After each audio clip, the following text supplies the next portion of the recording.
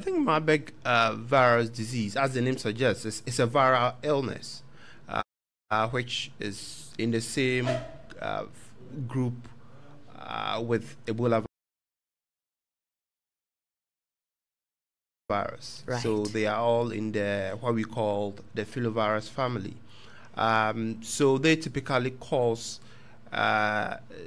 symptoms that are very severe and can lead to fatality. Right.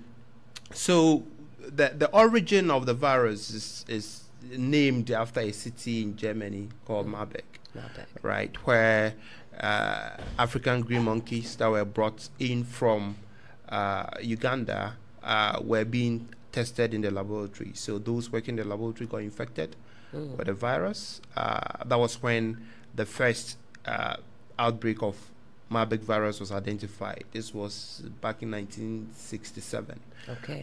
So following that outbreak, there have been a series of major outbreaks. The largest outbreak, however, was in Angola between 2014 and 2004 and 2005, where about 375 people got infected.